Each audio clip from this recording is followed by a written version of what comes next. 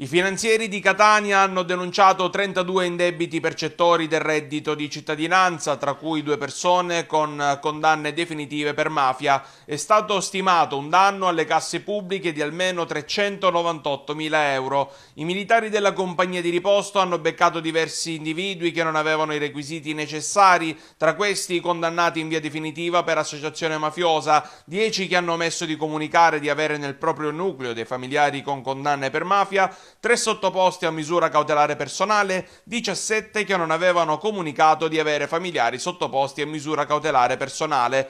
Tutti sono stati segnalati all'INPS per la sospensione del beneficio e il recupero delle somme illegalmente erogate.